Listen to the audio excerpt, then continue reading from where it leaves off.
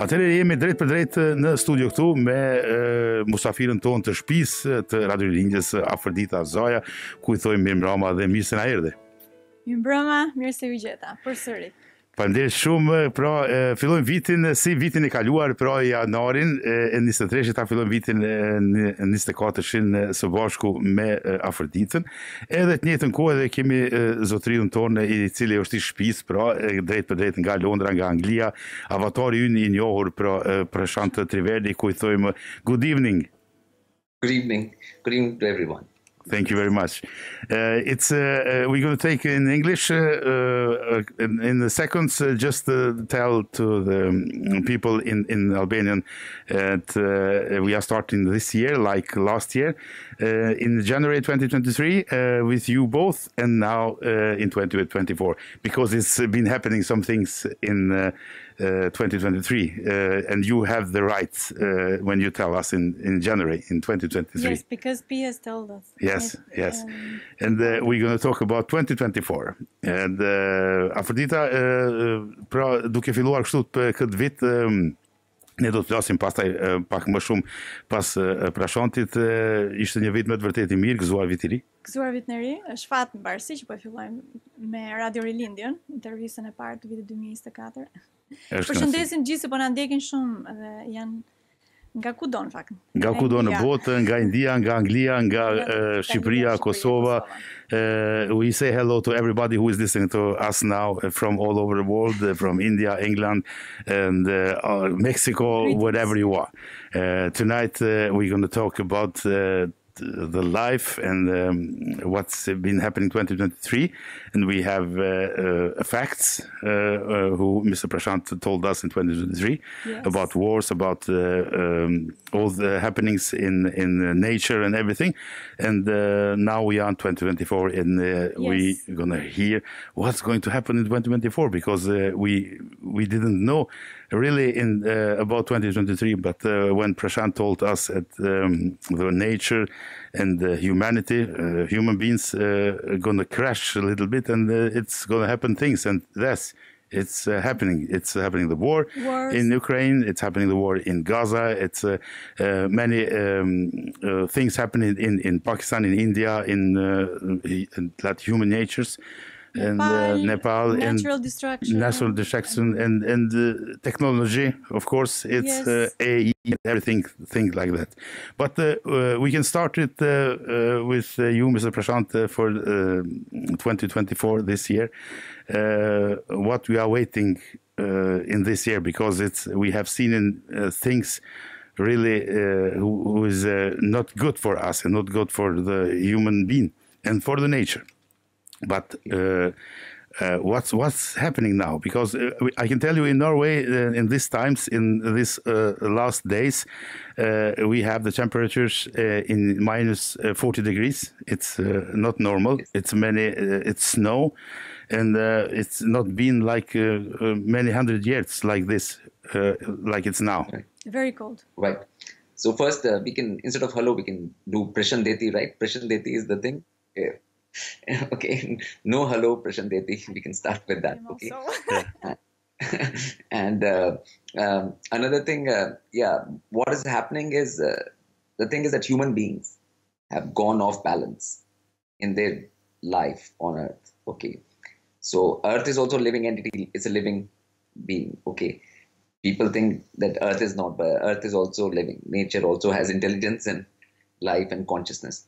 So the thing is, if human beings don't respect the balance, then from Earth side, the balance won't be there. So you're saying in Norway, this is happening. So all irregular weather patterns all across the Earth are happening because to give humanity a signal that things cannot go on like this and a change is going to happen. Okay, now we come to the year 2024, right? This is what the topic is. So in 2024, everything will be doubling because the year of 2 to 4. You know, 2 to 4 means double. When you double 2, you get 4. Okay.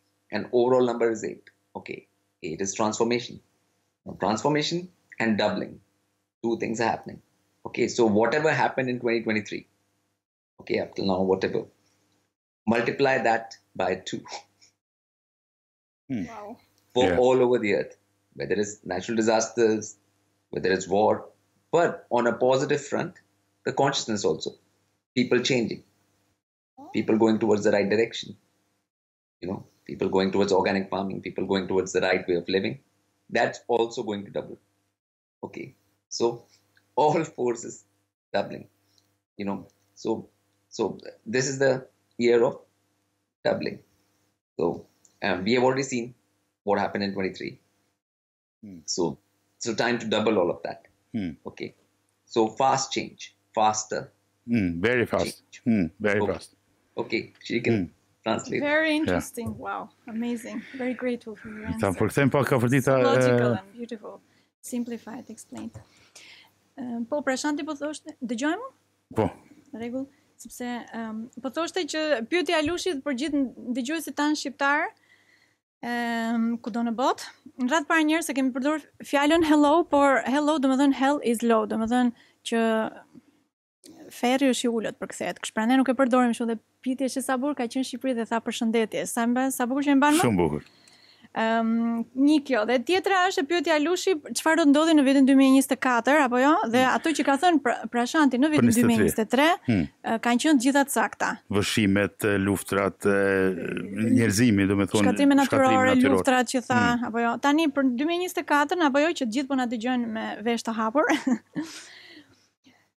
Qeniet njerëzore janë jashtë balancës, domethënë përgjithësi, njerëzit, apo nuk kanë balancë, për shembull nuk kanë qëndërsim, ato që smerren me meditim lotusoshëm për shembull, ose njerëzit nuk kanë balancë kudo, domethënë edhe në aspektin mendor, fizik, shpirtëror. Toka është një qenie e gjallë, thot Prashanti. Natyra ka inteligjencë, ka vetëdije, ka ndërgjegje. Domethënë ka është qenie e gjallë, si neve qeniet, por qenie e madhe. Dhe nëse njerëzit nuk kanë balancë, atëherë natyra do reflektoj këtë gjë. Pra natyra tregon, për shembull shkatrimet natyrore tregojnë që njerëzit nuk janë në balancë. Pra nuk është se natyra është në rregull me vetë në vetë, por njerëzit nuk kanë balancë. Domethënë kur njerëzit nuk janë domethënë mirë në balancë, atëherë dhe natyra e reflekton këtë gjë, shkatrimet natyrore, gjërat ndryshme. Siç kemi parë në Nepal, në tërmetet, kudo, në vende të tjera, në Pakistan e në Indi, gjithato, në vende shumë ndryshme. Dhe këto ndodhin për shkak që natyra i tregon njeriu që është se një sinjal që duhet të ndryshoni. Domethënë njerëzit duhet të ndryshojnë. Dhe Prashanti thonë një gjë të bukur, 2024, 2024, 2 + 2 bën 4. Pra është viti i dyfishimit, domethënë do dyfishojnë gjëra dhe 2 + 2 bën 4 + 4 bën 8. 2024 po ti mbledhësh 8. 8 është simboli ose numri i transformimit dhe i dyfishimit. Gjërat do dyfishohen. Për shembull, është keq, është një gjë keqe, do dyfishohet 2 keq. Është e mirë, do dyfishohet më shumë. Ajo që ndodhi në 2023-shin, për shembull, ato gjërat luftra ose shkatrime natyrore ose dhe gjërat të ndryshme, ato që ndodhen do të dyfishohen këtë vit. Por edhe gjërat pozitive, për shembull, njerëzit që kanë filluar të ndryshojnë pak, për shembull kanë rritur vetdijen, duan të dinë më shumë për gjëra të ndryshme, pozitiviteti, ta ruajnë natyrën, ta respektojnë natyrën, të rrisin vetdijen, të bëjnë vegetarian, të lidhen me elementet e natyrës, të qëllëzojnë veten, ato që kanë filluar paktën, ato do të dyfishojnë dhe ato, pra është pozitive në një farë mënyre, për ata që duan të ndryshojnë me pozitivitet. Për shembull, dhe njerëzit që kanë filluar mbjelljen organic farming që tha Prashanti, domethënë ato që kanë filluar të mbjellin tokën, këto gjëra do bëhet më shumë, universi do japë më shumë mundësi për shembull që ato ta dyfishojnë këtë gjë. Dhe do ndodhin gjërat shumë shpejt. Very grateful, amazing. Thank you, Aferdita. Faleminderit shumë, Aferdita. It's really good. We are talking about this because it's important for us, like human beings, and for nature. And now we're thinking about the happenings in last years, and especially in this last year. it's technology. It's AI and chat GPT and everything like that. Somebody is thinking that the technology and all these things that's happening, it's going to help us human beings. But I don't know. I can't believe the technology or machines going to help us. What are you thinking about? Okay. In this, the first thing I would like to say that overall, if people understand, everything is for long-term positivity. There is a positivity, like even natural disasters or wars finally will lead to a situation where finally it will be positive for human beings on Earth as a whole. Because as we have discussed many times before in your talk with you, that the current situation is not sustainable. People cannot carry on like this. This is not something which can last. It's not sustainable. We have discussed in your show before. Now, the thing with AI and all these technologies is that anything can be used in favor of humans. Can be. It's a very simple thing. See, technology is always neutral. Neutral. It's the question of who is using it, for what intent and purpose. That's the point. So the developments will carry on and continue, and in this year they will increase again. Doubling will happen in that also. All of the AI and chat GPT and all of those kind of things, they will also become much more advanced, right? And but the thing is, whether this technology comes in the hand of whom and what are their intentions. Finally, technology is a neutral thing. It's human beings which create the intention. The beings here. Human beings or other kind of beings, whatever beings. Beings are the ones which creating intention. Okay? So we have to understand that technology is neutral, but finally, after all of this happens, if the technological things come under influence of positive people who want good for everyone, good for humanity, good for Earth, then all good. If it doesn't, if it falls in wrong hands, then there'll be misuse. Okay? So that is always the case. Like with a knife, you can cut vegetables or you can cut other things.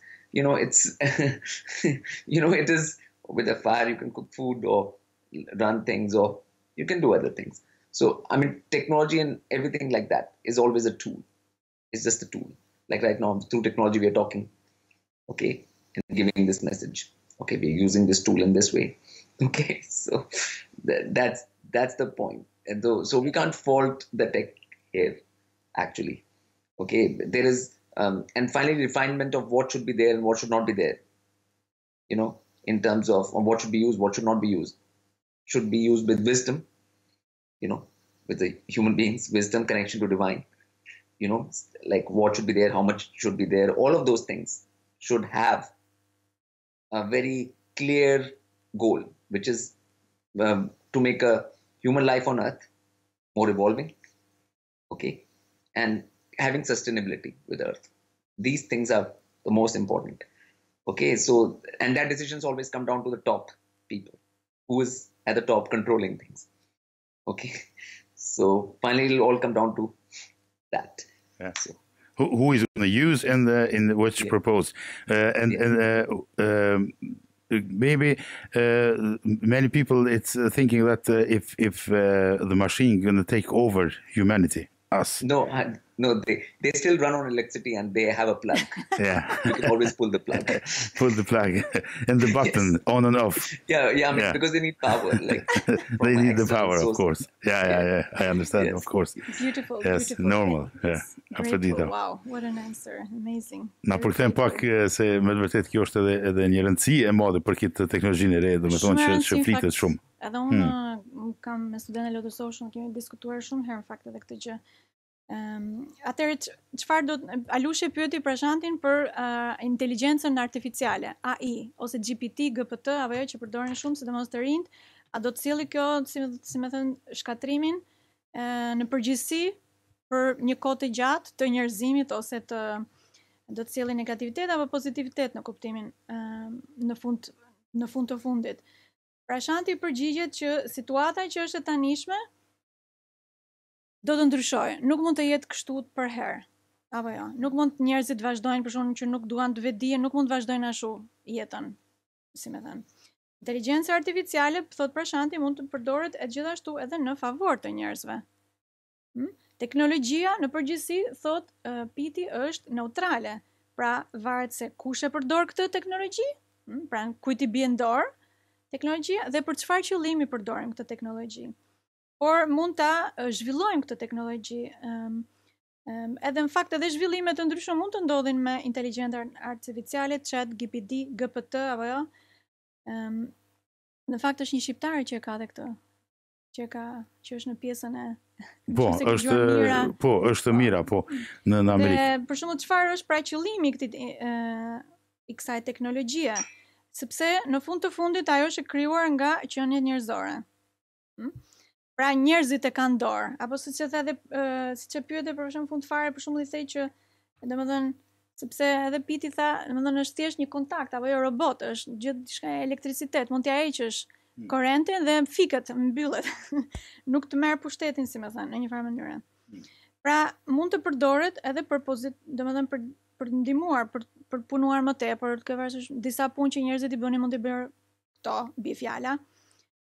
Po puna është që kjo fuqia e teknologjisë, si më thënë, artificiale, kujt i bie në dorë. Pra, mund të ketë dhe rezultate negative, varet kush, nëse ai që ka në drejton një vend, i bie atij në dorë dhe nuk do që njerëzit të evolojnë ose nuk do të mirën e njerëzve, atëherë do të ketë pasoja sigurisht negative. Mirë, po ashtu teknologjia, ashtu siç njeriu përdor zjarrin për gatuar ushqimin, është është një teknologji edhe kthikën, për shembull, tani do ta përdorësh për të prerë zarzavatë dhe gjellën, për të bërë gjellë, apo ta përdorësh për t'ia futur në njonit. Teknologjia në përgjithësi është një mjet. Apo edhe tani që ne po komunikojmë me Prashantin, për shembull, teknologjia është në teknologjinë, internetin, kompjuterin që po na dëgjojnë që të gjithë nëpërmjet teknologjisë, apo jo. Pra do shohim dhe anën pozitive. Mund të përdoret me zgjuarsi për diçka evoluese, për diçka që t'ia bën të mirë njerëzimit. Do të kemi pra qëllimin të qartë. Duhet prap që të përdoret për evoluimin e njerëzimit dhe qëndrueshmëri. Domethënë, akoma më shumë lidhje sigurisht me natyrën, por mund të përdorësh teknologji për të bërë diçka më shpejt, për shembull. Pra varet se kujt i bie në dorë. Këtë në varet se kujt i bie në dorë dhe edhe a kesh përdoret apo jo. Mirë, po më në fund a do të vendos dhe do ta merr sipër teknologjia jetën, për shembull, tonë neve, për shembull, na zaventsu, atëherë tha jo, sepse e ka edhe butonin on off dhe domethënë nuk ka problem. Si briza, ajo është me rrym, me korrent, e hek prej prizës edhe përfundon. Po mirë, kjo ishte me të vërtetë takimit të qartë, domethënë edhe këto se kjo është ajo me rëndësi që ta dim të gjithë ata, për shembull, që e përdorin për qëllime të mira, jo për qëllime të këqija. Yes, it's very good, and we think about 2023. It's been a terrible year and worse, and we don't understand how it's not possible to talk between these nations, to not kill each other, and to find the solution. But is it so difficult to sit and talk about things? Not starting the wars, like it's many people, it's many millions of people suffering. Are we going to have more war, you mean, in 2024? No, I think about these leaders, or now it's Ukraine and Russia, and in the Gaza, Palestine and Israel, and in Niger, in Africa, in everywhere. It's some individual, it's starting the war, and they are forgetting that they are leaders of the million of peoples. Yes. The thing is, problem is not just with the leaders. The problem is with the people also. People think that people are innocent, but people are not. So the thing is that people also have certain ways of being right now on Earth, okay, which are not respectful to Earth itself. Okay, if you don't respect what you are on, it's very hard to respect the fellow person. Okay, it's not possible. And once you have that relationship gone with nature, with earth, with divine, how will you just have good relation with each other. That's not possible. So the problem is more like basic, more core. It's not just the leaders creating something or this thing. And we have these religions and stuff now which are not helping people in that way, in these basics. That's why, like, my advice always, even last year or before when I talked to you, was that people should start doing their own work on themselves, to improve their own things, meditation, which I've always said, and all of those things which I've been saying, diet, grounding, connecting with nature, all these things each human being should do themselves. Then they get into a state where they are reasonable, okay, where they can be talked to, and then talk can happen amongst people. But if people are not at that situation, when they are in a different mindset, then there'll always be a problem. This is not sustainable. Even there can't be peace amongst people if there is no peace with nature, earth, and divine. It's not possible. Everything goes together. Peace means everything, all peaceful in all ways. Like, not so we can't just have one that we will just be peaceful with, like just countries or neighbors or just this thing. That's why people should start with themselves, change themselves through their work, and their time is there right now. People should start doing that. Time is now, otherwise people will not be able to handle all this. If you don't have calm, you will not be able to handle this kind of situation which is there on earth right now. So you need divine connection and internal calm from that to handle all this. So that is where people start with themselves and local, affecting the local. How do you get your food? What's happening, with everything? You have to see things in that.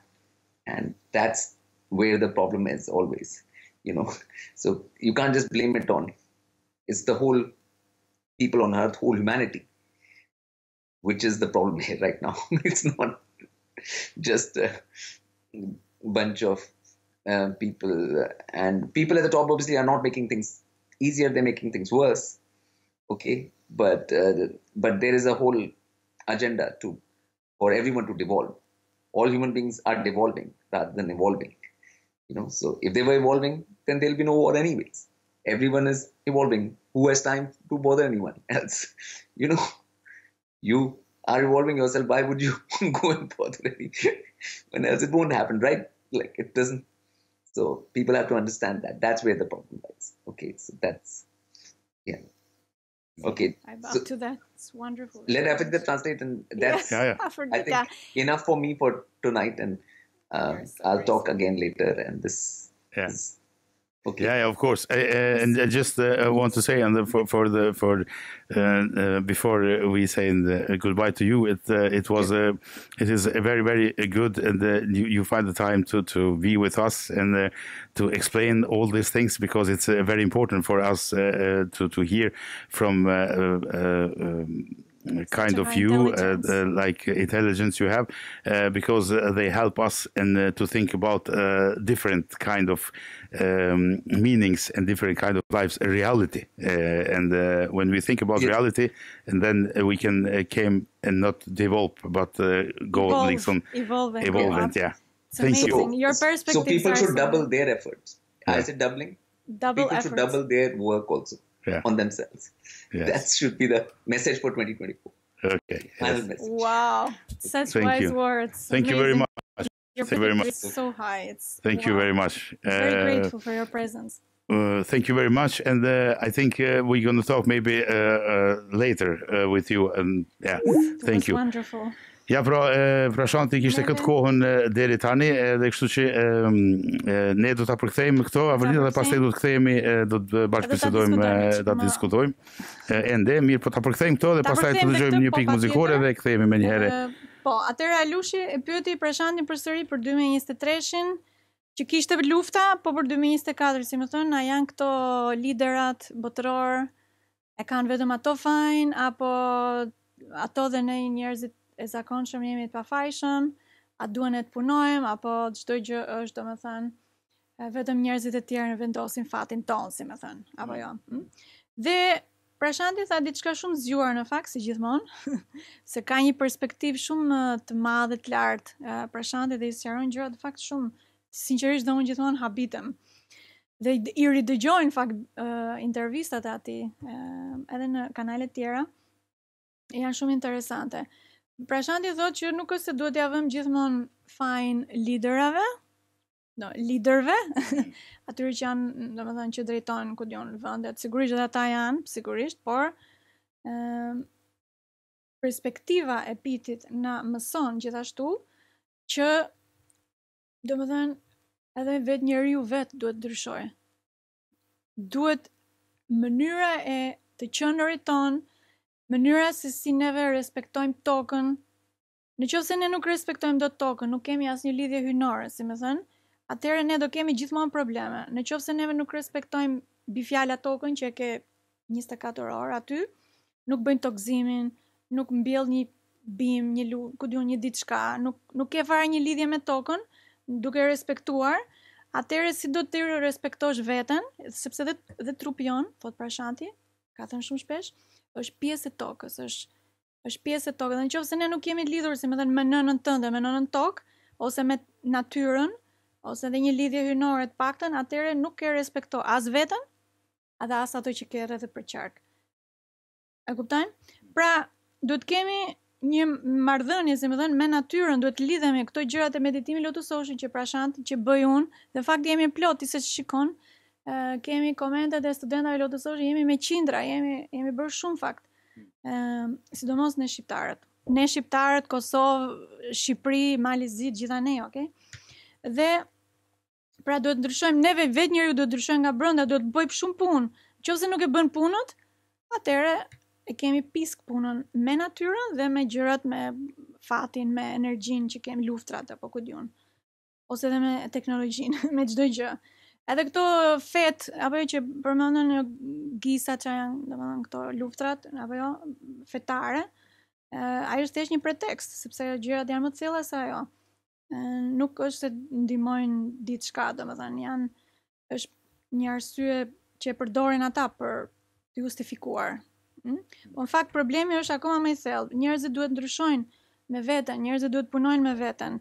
Duhet bëjnë meditimi, duhet bëjnë qëndërzimin e trupit, pa qëndërzimin e trupit askush nuk shpëton.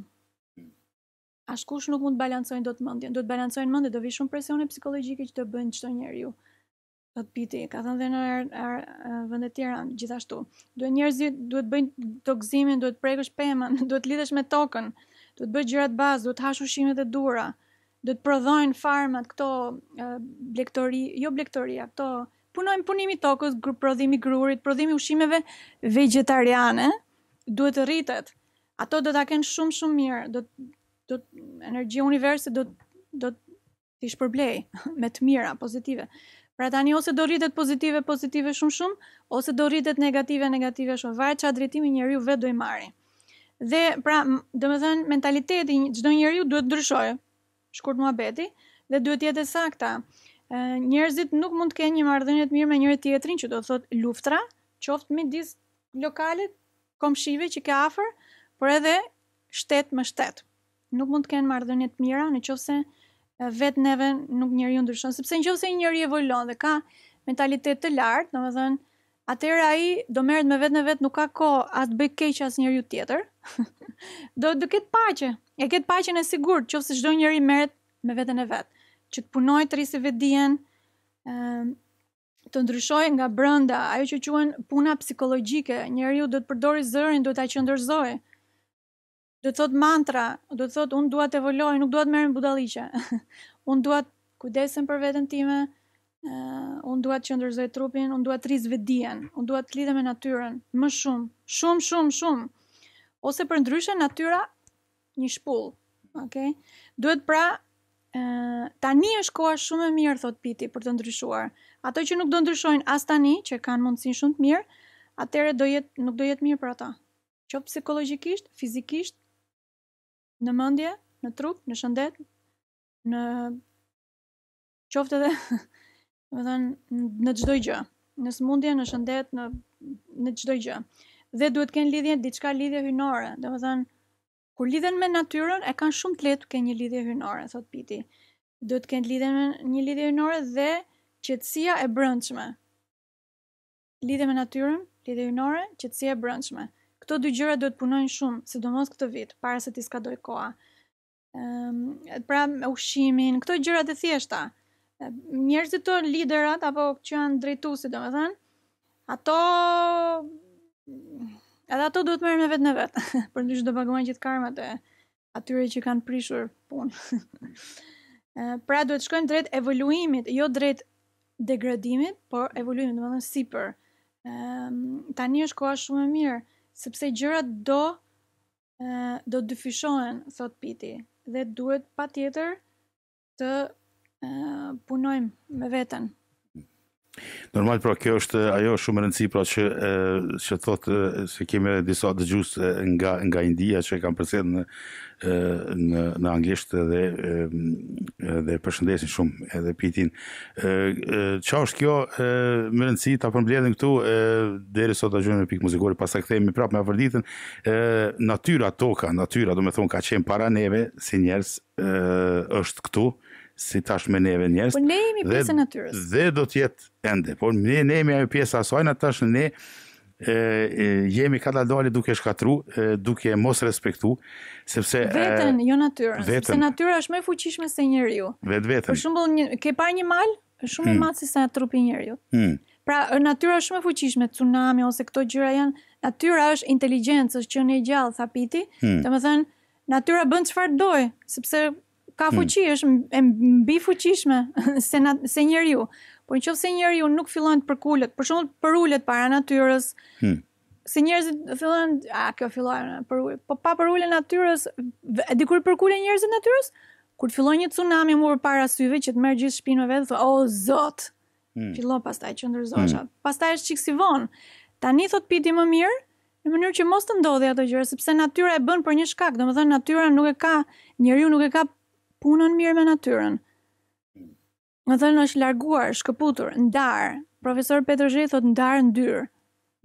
Më thënë kur ndahemi, duhet të lidhemi përsëri. Dhe tani është e mundur. Për shembull unë me gjithë meditim lotusoshën është dituri, thjesht mësojmë se si të rilidhemi me natyrën dhe hynin. Normal. Sepse vëmendja dhe vetëdijsimi e bën edhe ato që ne të jemi më të mirë për vetën mas pari, dhe pastaj natyrën dhe gjithë përreth neve dhe natyrës. Kjo ishte edhe tema që diskutuam pak më herët me Prashantin, edhe çka ndodhi 23-ën dhe çka mund ndodhi 24-ën, megjithëse mund të dyfoqohet, që thaj, sepse 2 plus 2 4, shumë thjesht është, domethënë edhe tregoj ato shumë bukur. Po mirë, Aferdita, tash ne tash e shohim për shembull tash në Norvegji këtu. Ju tregojmë dëgjuesve që nuk janë këtu. Në Norvegji se këto ditë tash temperaturat që janë ngritna me minus shumë bor. Zgjedha deri këtu sot. Kjo është ajo, domethënë këtë këto janë lidhje që njëra mas tjetrës lidhen. Tash çka ndodh kjo? Kjo ndodh për shembull kur filloi një lufta me një vend në Ukrainë, këtë bota domethënë u tërbëlu. Dhe filloi lufta tjetër në vend, tash u haru Ukraina, shkoi atje. Pastaj fillun disa vëshime, pastaj njerëzit ta tregojnë teknologjinë e re që do të vinë teknologjia e re. Po ndodhi shumë gjëra. Për një herë dhe çdo herë po vjen diçka dhe po harrohet ajo që e pam para 3-4 ditë ose 3-4 muaj. Po. E tash kjo domethënë është edhe vetë Prashanti tha, tu fest. Është të shku me shpejtësi të madhe, po vinë sendet edhe pi harrojmë ato tje dhe par dje që ka ndodhë. Kjo është ajo që duhet njeri të ketë pak kujdes, sepse kjo ndodhe dhe afër teje. Mund ndodhe dhe të familja jote, mund ndodhe dhe të shtëpia jote, edhe se kjo po ndodhe në përgjithësi.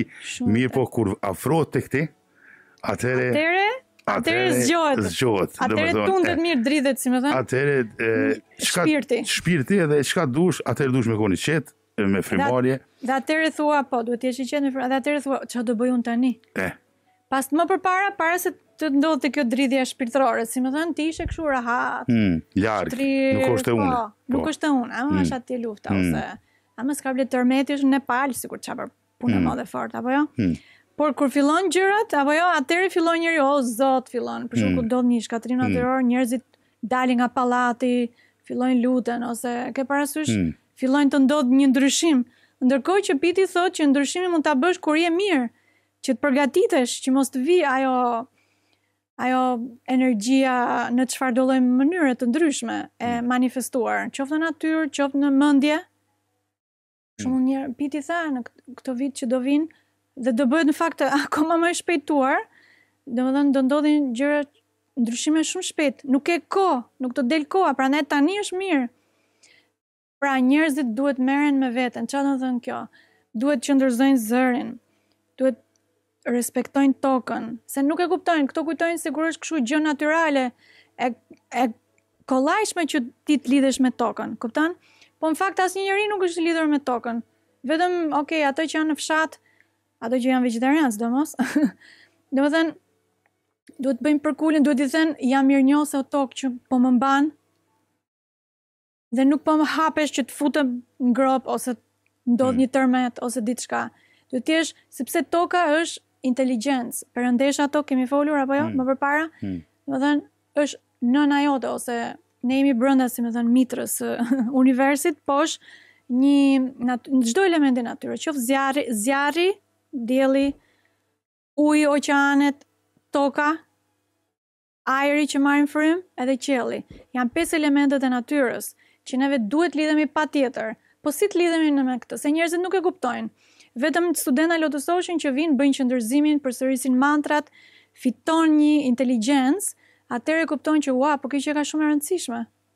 Do thënë duhet praktik, njerëzit nuk kanë praktik në balancën e vetvetes, nuk kanë praktik në të folur nga qendra e gojës, nuk dinë çfarë të thonë. Për shembull, e dieti që kur neve flasim shumë, gjëra jo mantra, mantra domethënë një gjë e vërtetë që është e vërtetë në gjitha korës. Të gjitha korat, por neve kur nuk flasim këto të vërtetat, që quhen mantra, atëherë neve harxojmë energjinë kot dhe thot natyra pastaj që unë ta kam dhënë energjinë nëpërmjet ushqimit, se neve ushqimet që ne hajmë i prodhon natyra.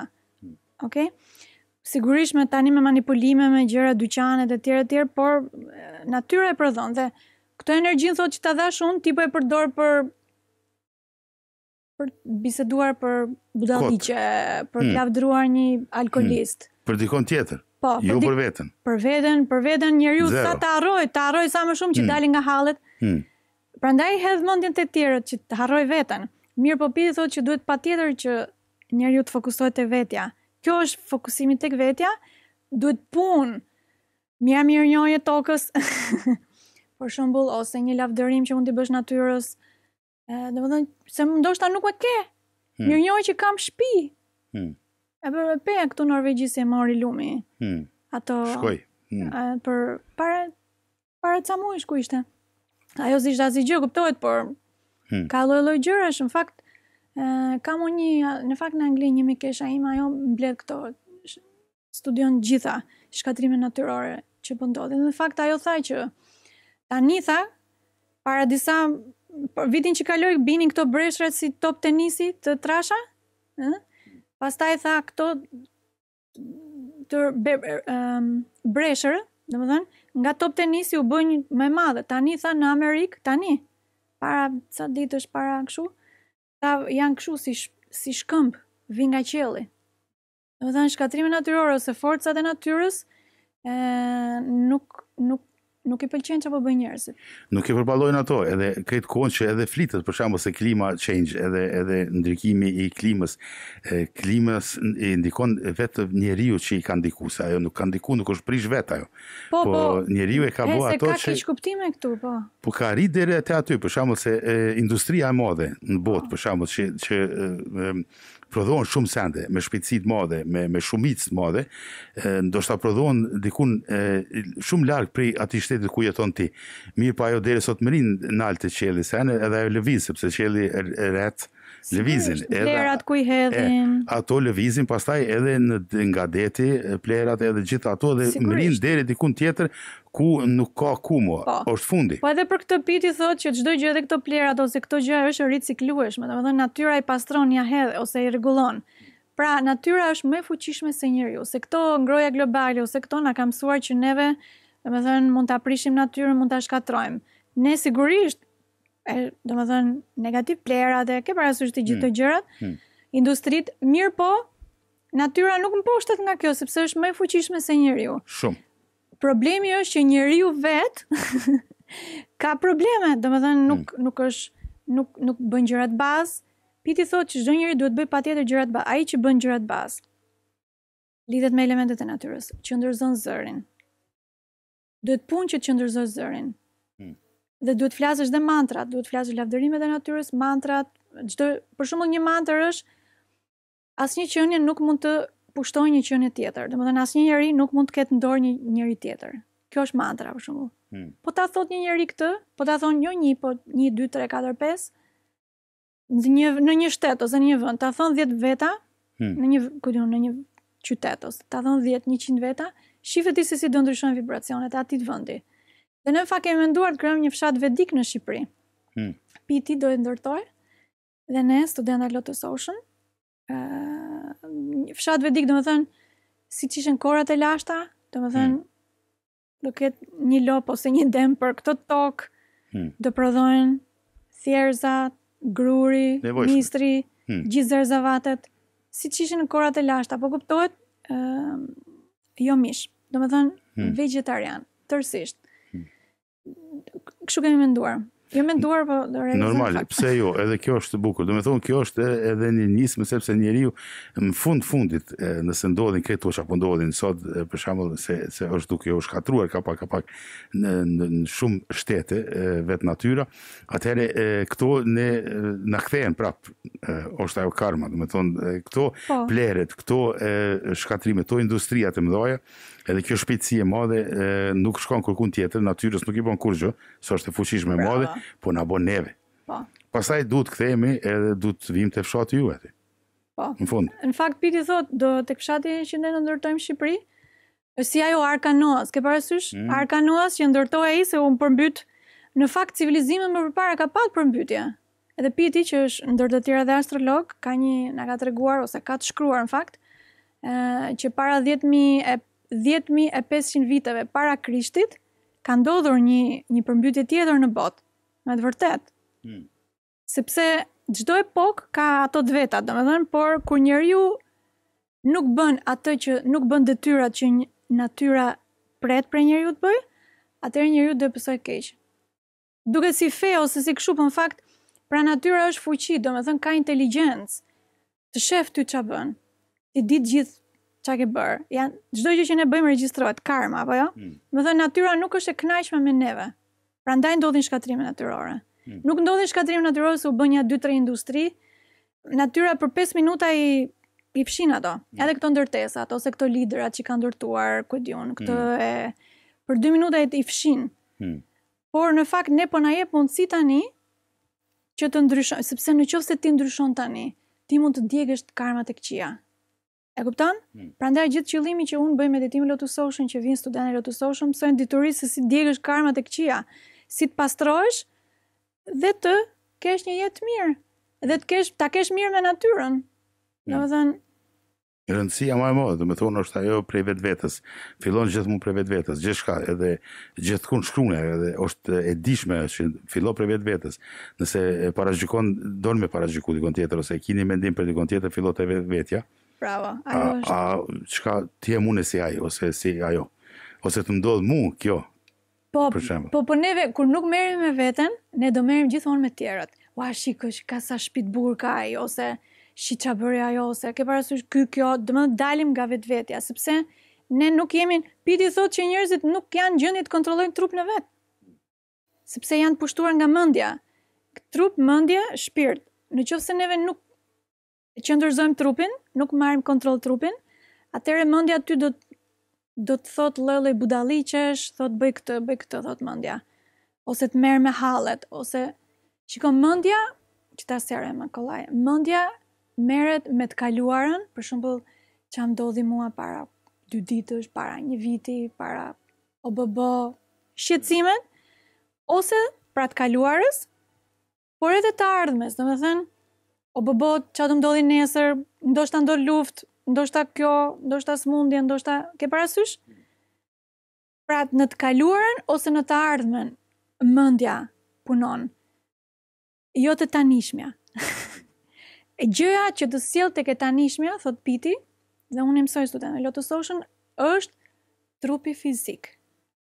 Domethënë, nëse ti je i qetë, bëj tokëzimin, përsërit mantrat, domethënë përdor zërin. Zëri është pjesë e trupit. Pjesë e trupit, domethënë Që nuk shihet po njihet. Njihet edhe përdoret non-stop. Po, ma shumë sekret. Njerëzit si pushon. Po me ato e ki frimarjen, me ato e ki brohëritjen, me ato e ki gjumë. Ato habuk. Me ato habuk, po. Edhe Piti thot, për shembull ka një pilok shumë bukur që e gjem dhe tek Eposi PT, ata që dëshirojnë, aty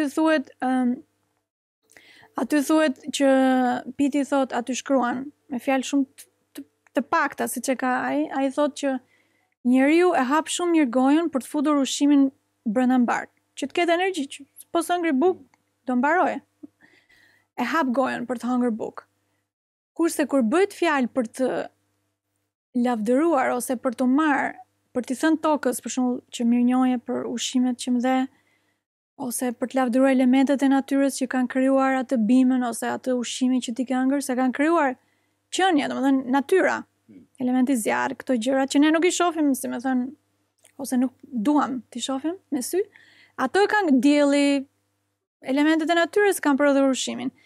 Ne nuk gjejmë 1 minutë, 30 sekonda në jetën tonë, 100 vjeç, po e marrë maksimumi, nuk gjejmë 30 sekonda për të thënë mirënjohje elementeve të natyrës që prodhuan këtë ushqim. Jam shumë mirënjohëse për bukën që kam. Jam mirënjohëse që kam trup, jam mirënjohëse që s'kam smundje, jam mirënjohëse që jetoj në këtë botë, jam mirënjohëse, sepse njerëzit nuk e din, po në fakt ligjet e multiversit, ligjet hyjnore të multiversit, që në Pitin e kam mësuar, tregojnë gjithçka, edhe çfarë ndodh pas vdekjes. Po nuk po të tmerroj. Po të lë tek perëndesha. Lëm këtu te perëndeshat më mirë. Jo, është me të vërtet duhet njeri tash, sidomos këto kohë, tash që jemi, është një shpejtësi e madhe për çdo gjë që ne prekim, shohim edhe ndim. Do me thonë është me shpejtësi të madhe. Unë tash diçka ndodh dhe pas 3 ditëve harrohet edhe se fillon tjetra. E tash ne kemi informacionet që i kemi tani për tani, edhe ne, edhe fëmijët edhe gjithë ata, i kanë, do me thonë, dyfishune 10 herë më shumë se që kanë qenë para 20 vjetëve. Ato duhet ta kemi dishme. E ajo neve na merr kohën. Do me thonë kohën teme, ose kohën që thati të vetës, do me thonë kohën teme që unë duhet të dalë në natyrë, të kaloj një ditë qetë, një natë qetë, nuk po muj, sepse e kom telefonin, e kom iWatch, Facebookin, edhe në dorë e kom, do me thonë, edhe celularin e kom, edhe televizionin, edhe ku shkoj une, do me thonë njën reklamat në për mure, në për gjitha. Manipulimet mendore, ku nuk më lejojnë mu, për shembull që të vetë disona, ose të qetësona, që mos t'i shoh ato, ose mos t'i ndi ato. Po bëhet më keq. Kjo do thotë që koha që ti ke për të marrë me veten, po zvoglohet tani. Pra prandaj po bëhet situata, leri luftat edhe këto për jashta, edhe vetë nga brenda, domethënë ato që na jep në universit, pra koha është shumë e shtrenjtë. Të ikën nga duart. Plus, kur neve merremi me shumë këto interneti, domethënë gjëra që lexojmë për rrjetet sociale apo ku e diun që të marrin shumë kohë, sepse TikTok, ku diun këto që lëvizin shpejt. Apo jo? Ajo është në fakt sepse elementi ajër, interneti, këto gjëra janë ajër, si më thënë. Edhe truri, mendja jon ka elementin ajër, edhe thith, edhe bësh i varur. Edhe bëhet ushqim. Bëhet ushqim, po nuk është ushqim, po është anti-ushqim. Anti-ushqim, mirë, po është ushqim i trurit, do me thonë që është varësi. Është varësi, ku tha edhe prashonti ma herët. Nëse teknologjia është e mirë, është e krijueshme, se është kriju nga njeriu. Mirë, po është kriju për mirë. E tash, nëse ka rënë në dorë të njerëzve të këqij, për shembull, ose të njerëzve manipulues, siç tani janë këto janë manipuluese, domethënë, edhe kontrolluese, domethënë të kontrollojnë. Sigurisht. E atëherë ajo është e keqja që ajo teknologji që është kriju prej njeriu për të mirë, është duke u manipuluar dhe duke u keq përdorur. Ashtu është e vërtet. Po Piti thotë që një njeri që ka shumë kontroll mbi trupin e vet, domethënë ka bërë qëndërzimin, ka punuar me veten, ka bërë tokëzimin, ka lidhur me elementet e natyrës, ai do ketë inteligjencë dhe nuk do ketë varësi. As nga inteligjenca artificiale, as nga interneti apo ku diun, dhe në fakt do i përdori ato për mirë. E kupton ndryshimin? Pra, teknologjia, si më thënë, është thik ose një mjet, një thik që po t'i jepet një kalamani, thika që të bëj kalamani mund të vritet, mund të qajet në gjë, është rrezikshme. Sepse nuk ka dituri, nuk ka duhet edukuar. Në rregull? Pra në kjo do të thonë që bëjmë meditim lotusoshëm, në thjesht edukim, është dituri, nuk është meditim kështu ri, mbylli sytë dhe ri një orë dhe lë mendjen në fakt të marrë më shumë shpejtësi. Pra është një, po ti thikën mund ta marrësh, do të një njeri që ka kontroll mbi trupin, pra ka inteligjencë, ka pjekuri, ka punu me veten, ka vetdije, ka fituar vetdije, ai atëherë njeri do ta përdori për të prerë zarzavate, për të bërë një sallatë mirë, për të bërë një gjellë të mirë vegetariane. Domethënë, mënyra se si ne përdorim teknologjinë që ne kemi varet nga inteligjenca që ne kemi. Dhe kush ta jep inteligjencën? Natyra. Sepse natyra është inteligjencë më e lartë se njeriu, dhe nëse ne lidhemi natyrën, atëherë natyra ta jep inteligjencën. Nëse ne nuk lidhemi, pra nuk punojmë me veten, atëherë natyra jo vetëm që s'ta jep inteligjencën, po të merr dhe atë që ke, dhe të lë pa gjë fare. Për shembull, Piti thot, ose dituria Vedave thot që ekzistojnë edhe botë që nuk ka natyrë. Ferret e këto gjërat. Ka dhe më keq se këtu. Ato njerëzit thot dituria Vedave që nuk duan të ndryshojnë këtu, ka dhe më keq se këtu. Prandaj mirë është të ndryshojmë ata që duan, tash çdo njeri e do veten apo jo, fundi fund. Kush do të vuaj ose të ketë shqetësime. Të gjithë duan të evolojnë fundi fundit, por puna është që duhet punë. Duhet patjetër që ndërzojnë zërin. Njerëzit nuk e kuptojnë që sa rëndësishme që ndërzimi i zërit, nëse përsërit mantrat për ditë, është punë e përditshme. Atëherë mendja jote balancohet dhe nuk të prek asgjë, asnjë varësi, asnjë qoftë edhe një njeri që të vjen afër, nuk të prek aura negative e njerëzve të tjerë, nuk të prek asgjë. Sepse bësh dhe një me natyrën, të mbron, si më thënë, natyra.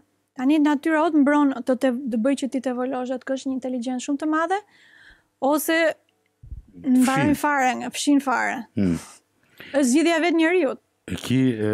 Tash nuk po di a janë këto proceset tuaja apo studentët kush janë për shembull në moca.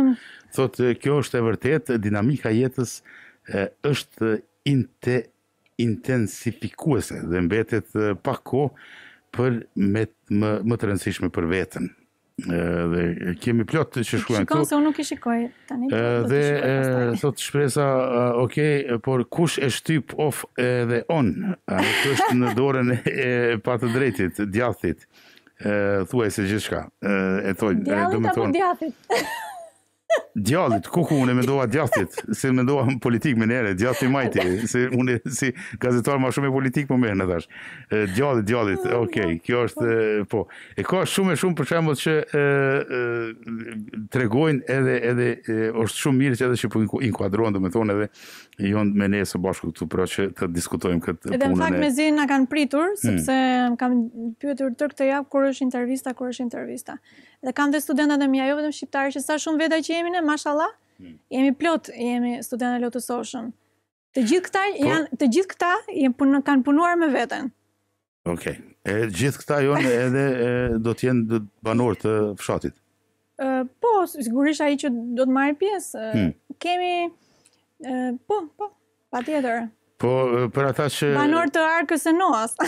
Okej, Arka Noas, do më thonë... Piti thaj që në Shqipëri, do më thonë, kur ndërtojt ky fshati vedik, sipas parashikimeve të atij, edhe shtetet e tjera do vinë të mësojnë aty.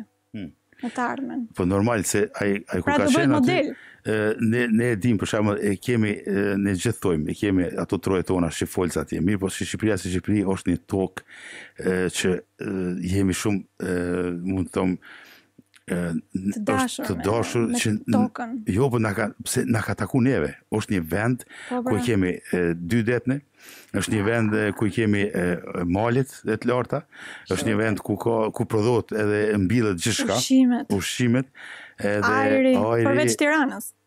Tash po folim për shembull për këto vende që unë kom taku në Norvegjez në Shqipëri, edhe pasi që diskutua me nejtën pak e krejt ato, më tha, Alush tha, këta njerëzit, tash se a e murë mu si turist, tha, këta njerëzit tha, nuk janë të vetëdijshëm se çka kanë.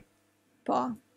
Tha, çka mendon ti? Tha, këta njerëz nuk janë të vetëdijshëm, Tha unë për herë parë në Shqipëri, tha, esa tha në shtetet, në fshatet etnike, edhe butërin ta në Finiqa në disa vende, edhe ka hongër bio, ushqime ndryshme, është la në detne, edhe në të dy detnet, edhe këtë ato, edhe tha, unë tha për këto 16 ditë, kom pa, tha që kom qenë gjithë në botë.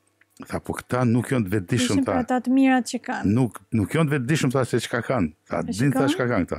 Sa i zgjuar. Tha, çysh ç'a më bëni, tha, a din çysh me tregoni deri te kryetari ose kryeministri ose kush që tjetë që a din të vetëdijsohemi edhe ta mbajmë këto, edhe ta jetojmë këtë jetë. Po, edhe për mirë. Për mirë, normal për mirë. Sigurisht. Tha, nuk janë të vetëdijshëm. Edhe tash unë u nala dhe pastaj fillova me mëtu ndryshe. E shikon? Piti ishte në Shqipëri dhe bërë një intervistë në Saran në fakt, tek me Ladin. Atje dhe tha, domethënë pyetën ata në Saran, çfarë mendonin për Shqipërinë dhe për shqiptarët, e tha Piti që këtu është një energji shumë e mirë, tha, por nuk është e drejtuar. Domethënë energjia i kënkocë, domethënë. Pra duhet një energji e drejtuar për është energjia. Për shembull, ka vende thot Piti që nuk ka energji. E kupton? Pra njerëzit nuk arrin dot bëjnë gjëra të bura. Në Sibir, në Sahar nuk ka energji. Kurse ne shqiptarët kemi. Por kuptohet, nëse harxojmë për kot ose për budalliqe, do iki për kot. Është shumë e vërtet, sepse duhet jemi më të ndërgjegjshëm, më të vetëdijshëm, dhe njeriu bëhet i vetëdijshëm vetëm kur punon me veten. Që kjo quhet puna psikologjike. Dhe Piti thotë që kjo, domethënë shumë njerëz do fillojnë. Ne, domethënë krahasim me vende të tjera, në fakt ne shqiptarët jemi shumë në numër. Unë kam dhe studentat huaj që po na ndjekin biles tani, në Angli, në Indi, në Australi, gjithandej, edhe ata po na ndjekin.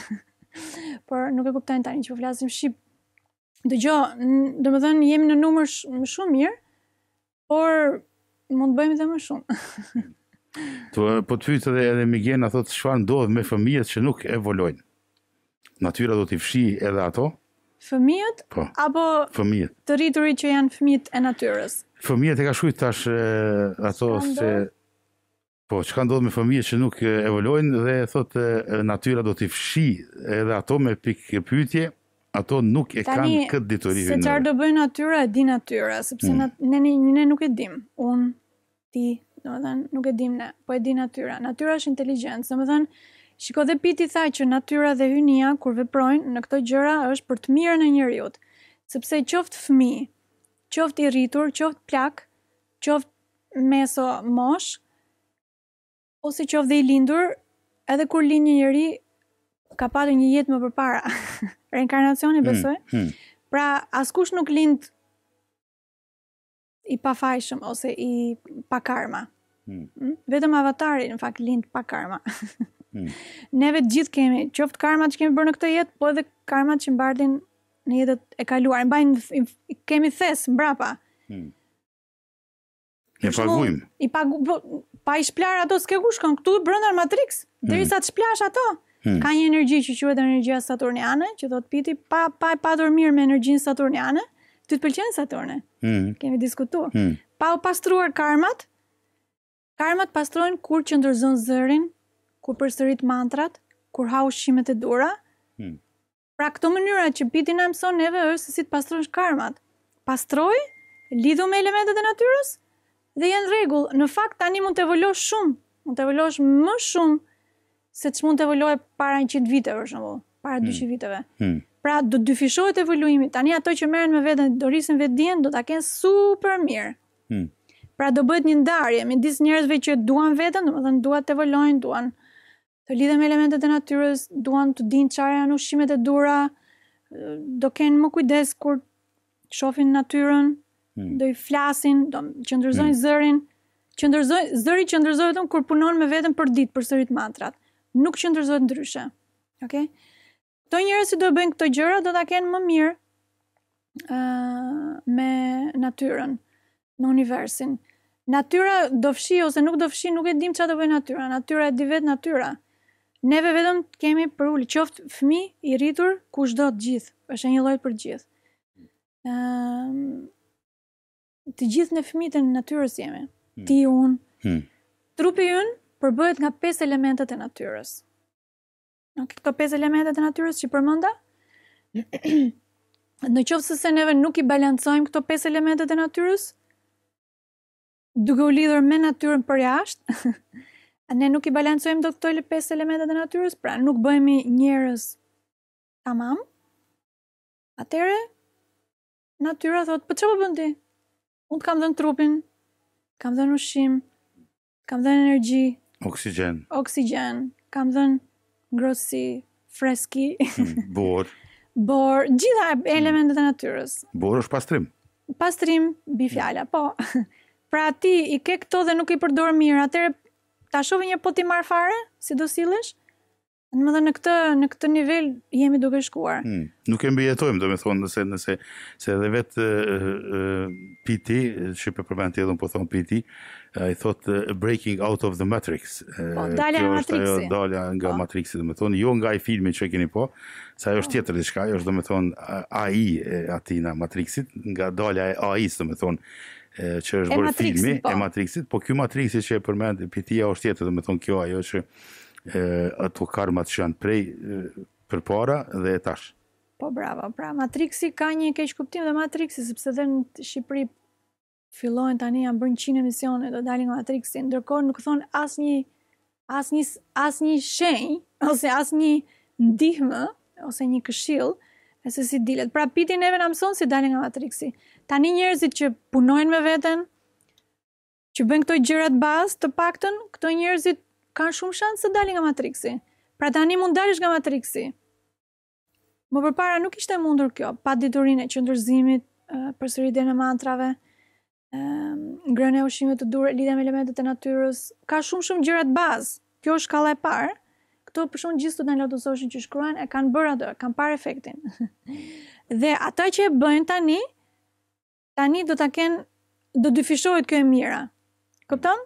Edhe këtë vit 2024 ata që zgjedhin që nuk duan t'ja dim këta budalliqe, merren me kujun, me ke parasysh ti, me VIP-at, me Facebook, me gjëra pa nevojshme. Me lakmin, do të thonë me ato që ato se kanë mirë pastaj. Me sukses të tjetër kujna, ose me jo sukseset e budalliqet e tjerëve, ose jo sukseset e tjetër kujna, edhe nuk kanë kohë, do të thonë, mu marr me vetveten. Derisa nuk kthehesh mu marr me vetveten, atëherë këtë këto është harxhimi i kohës, nuk i kohë për vetveten, pastaj nuk i kohë as për familjen, as për fëmijët, e lere mo për natyrën ose gjëra tjera. E kështu që le të jetë kjo edhe se ne zgjatëm sonte emisionin pak ekstra, për shkak se e patëm fillimin e vitit me Prashantin edhe me Aferditën, edhe është kënaqësi për gjithë ata që jeni këtu sonte me ne, me siguri se do të kthehemi shumë shpejt edhe do të bëjmë një emision tjetër. Na përcjellni edhe në podcast, sepse do ta bëjmë një emision në podcast speciale me kemi fakt shumë pyetje kanë ardhur. Kemi pyetje, kemi për mund të shikojmë, mund të japim një përgjigje të shkurtër apo s'kemi kohë? Edhe se koha apo na mbaron edhe kështu që të jemi për shembull të vetëdijshëm, ta përcjellim atë mirën gjithmonë, ato të këqija të lojmë se gjithmonë e mira fiton në fund. Kështu që ma merr mendja që pas disa muajve, mund të them kështu, ose pas disa javë do të rikthehemi prapë, ta bëjmë një emision dhe shumë shpejt do ta punojmë edhe një podcast me Aferditën edhe Lotus Ocean Meditation, ku aty do të kemi edhe në disa epizoda ku do të bisedojmë tema të ndryshme. Kështu që ne falenderojmë shumë gjithë ata që ishin sonte me ne, që na përcjellën ku do shkojnë në botë, dhe është kënaqësi edhe për ty Aferdita që ishe sonte me ne dhe filluam vitin prapë edhe këtë vit si 23-shin. Por do të kemi edhe emisione tjera normal gjatë vitit 24, ku ndërkohë edhe me Prashantin pra t'i përcjellim edhe ngjarjet që ndodhin në botë, në natyrë edhe gjitha ato. Ne të falenderojmë shumë, durojmë suksese edhe gjithë këtyre procesave tu edhe nxënësave të studentëve të tu, ju urojmë suksese. Atëherë, le të jetë kjo fillimi i 2024-shit, vëmendje. Fillimi i mbar. Mirënjohje dhe ty Alush për gjithmonë për ftesat shumë të këndshme dhe për hapësirën dhe sinqeritetin dhe sjelljen e realitetit tek intervistat tona. Kemi marrë shumë tema interesante në fakt. Kemi thyrë edhe ca tabu, kemi thënë shumë të vërteta, që jo në çdo vend thuhen, në fakt, dhe që ke ftuar Pitin, domethënë, dhe ke dhënë dhe hapësirë gjithashtu që ke ftuar një avatar. Avatarin Pitit. Ke dëgjuar Avatar Airbender, e ke parë? Është një film. Domethënë Airbender, domethënë avatari është dikush që thyen elementet e natyrës. Domethënë avatari është një qenie që vjen, domethënë hynore dhe i ka në kontroll natyrën. Domethënë natyra bën çfarë thot avatari. Normal. Pra kur ke mirë me avatarin, e ke mirë me gjitha. Domethënë të kesh një lidhje hynore të paktën, ata që janë të interesuar për evoluimin e natyrës shpirtërore. Jam shumë mirënjohëse që më keni ftuar plot herë dhe jemi kënaqur gjithmonë me gjëra të vërteta. Normal, pro. Edhe kënaqësi. Këtë emision me siguri se mund ta shihni shumë herave tjera, edhe çdo herë kur keni dëshirë në YouTube, në Twitter, në Instagram, në njëjtën kohë edhe në podcast. Atëherë Aferdita, faleminderit shumë. Edhe me siguri se do të jetë një vit i mbar, se filluam me mbarësi të mirë. Mbarësi të vërteta. Vërteta. Evoluim. Faleminderit gjithashtu.